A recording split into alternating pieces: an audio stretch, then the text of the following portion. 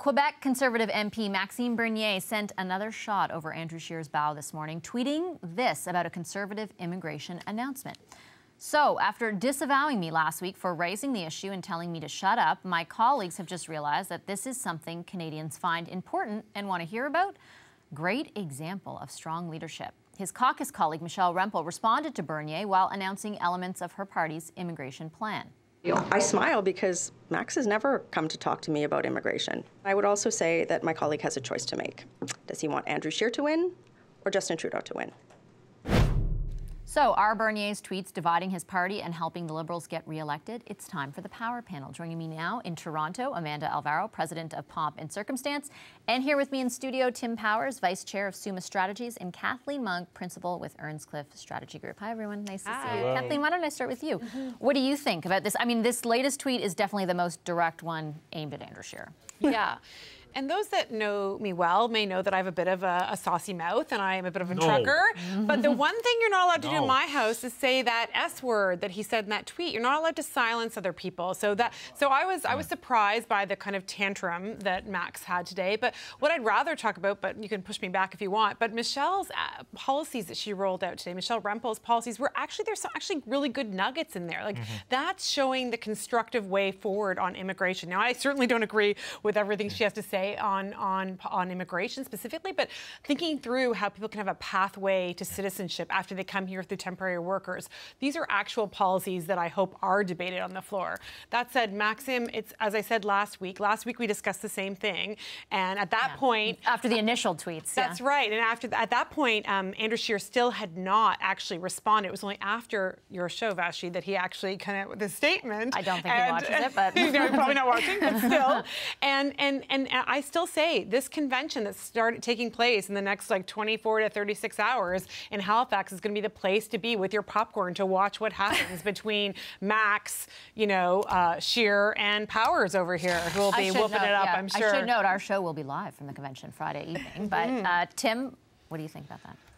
Oh, I don't know what I think, because I want to know what Max's end game is here. We all right? do. Yeah. You know, if he's positioning himself for a future leadership run, he's doing it the wrong way with his caucus. The last thing any Conservative leader wants to do, or would-be leader wants to do, is have his own party, including his peers, circle against him. He's tweeting up such a storm, he's almost becoming so irrelevant in that, you know, oh, here goes Max again, another tweet. What's it really all about? But is he irrelevant among caucus, and does that mean that does that necessarily mean he's irrelevant among the party? He's not irrelevant among the party, but I think he's starting to get to the point of his tweets are going to make him irrelevant, because he's almost wanting so much attention for whatever it is he's trying to achieve. He's not, as Michelle said, Michelle had it right. The only person he's helping right now is Justin Trudeau and the Liberal Party, as we've seen in some recent fundraising from there. Certainly, I think, Michelle, you played elements of her press conference. There are a bunch of Canadians, we've talked about it here, who do want to talk about diversity, who do want to talk about Canadian identity. That always happens in Canadian politics, but they want their leaders, be they the Prime Minister, Andrew Scheer, or Maxime Bernier, to do it in such a way that it's not done stoking fear, and it's about addressing people's anxieties. Kathleen talked about the immigration policy. I was glad to hear Michelle talk about the fact they want to go on a listening tour, because people do want to be heard. But what Max is doing is not helping anybody. I don't know how he thinks it's helping himself. What do you think, Amanda? Do you think he thinks it's helping himself? Well, you know how much I like to be here and agree with everything that Mr. Tim Powers says, but that's not happening today.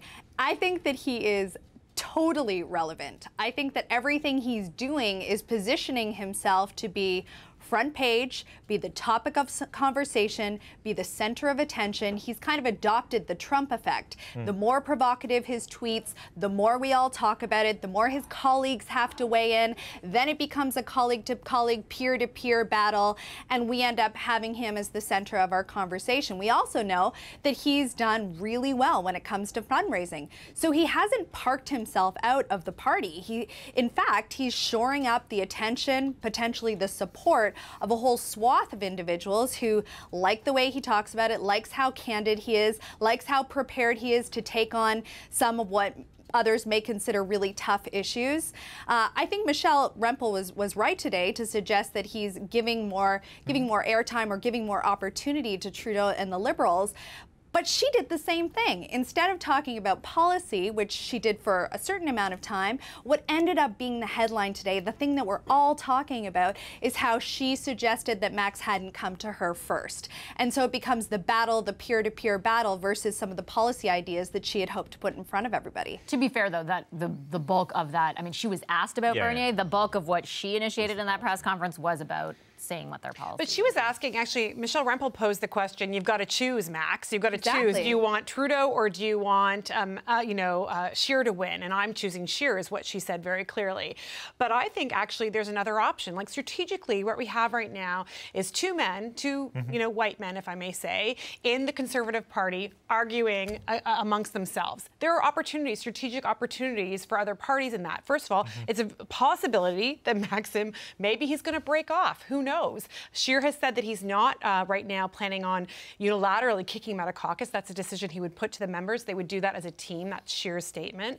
And so what if they don't actually move to kick out Maxime out of caucus? They're certainly not saying they want to publicly, right? What if Maxime creates a splinter party? What if Jagmeet Singh jumps into the fray and takes up some of the immigration and actually tries to address in a more policy-focused way some of the concerns that Canadians are voicing around the immigration policy? But here's the problem with what Max is doing, not only for the Conservatives. If Max really wants to launch a critique about the Prime Minister, and he wants to talk about the woes and challenges that many people have with the so-called virtue signaling, he's gone about that all the wrong way, because as we are all covering the story is about the fight between Maxime and Scheer. The Prime Minister is laughing. Nobody's going after him for virtue signaling. It's about the Tories being back to where they were in the dark old days in, just before unification, when there were certain Reform Party members who had a prehistoric view of the way Canada was. If Max wants to lead a smart, capable debate about what's wrong with the way Justin Trudeau sees Canada, he shouldn't be doing it by going after Andrew Scheer. Because it only looks like he's trying to cut down Andrew Scheer and surpass him. And it takes away from the issue because it becomes a power play about these two, not a critique of the government, which is welcomed. So Amanda, how does Andrew Scheer handle the next 72 hours? Well, I think he has to try to navigate some of his own communication. And one of the things that has been really kind of the signature of the Conservative Party for years, I would say that it hasn't been in the last number of months, has been communication discipline. And that has literally fallen by the wayside and given way to all of this infighting, some of which is now a very public fight. And I think that part of what the party needs to do is rein that back in again. The problem is when you have a rogue figure like Maxime Bernier, who's prepared to go all out, doesn't care what the consequences are, has actually lived the first consequence, you are in a very tough position. So you need to try to navigate. And I think part of the way that they've tried to do that is put someone else in the picture. So allow Michelle Rempel to take some of this. She is not shy, and she is no stranger to combat. She likes being in that combative position. She simply can't resist. So I think that they're trying to position some of their key figures, people who they know can really take on the communications challenge and be seen to be strong advocates on the party line. There's just another political actor that we haven't talked about in this discussion, and that's Premier Couillard. Tomorrow begins the Quebec election, right? And it runs out to October the 1st, right? And these issues around immigration, I mean, lots of the irregular crossings are happening at Roxham Road, and so we know the majority, exactly. And so this is an issue that's brewing in Quebec, and we're entering this election. So the motivations for Max may be multiple, right? And what is he stirring up, and what is he hearing on the ground? So final word to Tim. Are you suggesting Max is leader of the Liberal Party of Quebec? He'd be more coalition avenue. Yeah, for sure. No, but I'm just saying there's highlighting that it's a big issue. I guess going into the weekend for me, I'm looking at, are we going to have another Halifax explosion among Conservatives, or do we leave or does the party leave unified? For Andrew Scheer to have victory this weekend, he's got to have some unity of purpose, and he has to deal with this issue head on when he projects a vision of what a Conservative government looks like in 2019. He has to reclaim communication. He has to reclaim the headlines.